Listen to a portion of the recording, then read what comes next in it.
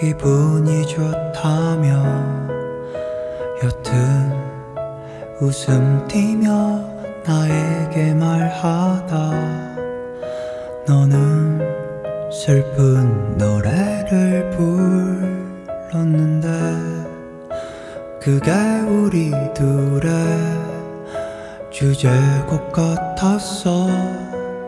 하루는 순진한 눈으로 나를 바라보며 매일 두 손 모아 하늘에 빈다고 우리 둘의 시간이 영원하길 그게 참 아팠는데 그립기도 하더라.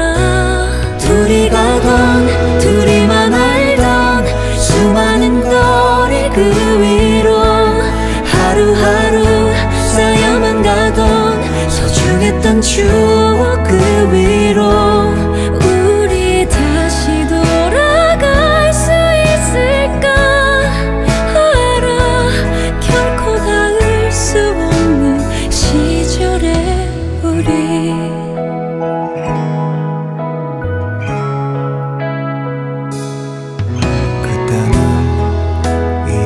수 없던 너의 그 마지막 이젠 선명하게 닿을 것 같았어.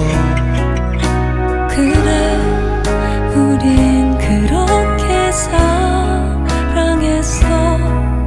뻔한 이별마저도 우리 다웠던 거야. 둘이 가던 둘이만 알던 수많은 거리 그 위로 하루하루 쌓여만 가던 소중했던 추억 그 위로 우리 다시 돌아갈 수 있을까 알아 결코 닿을 수 없는 시절